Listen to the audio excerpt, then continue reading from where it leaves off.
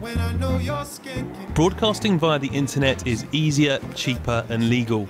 And while some of London's pirates have decided to walk away and become online only, the Flex team believe that FM is still their most important medium. But anyone could broadcast from their home. You know, the internet definitely changed the game. Not everyone could broadcast on the FM, you know, and it's like, you know, the DJs rock up and they're like, is the FM on?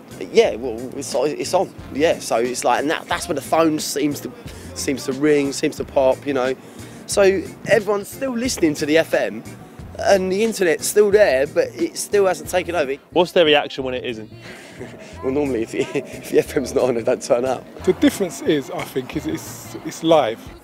You could record a whole week's worth of shows in your bedroom on your own and just upload them as you go along. But with FM, it's all happening right now.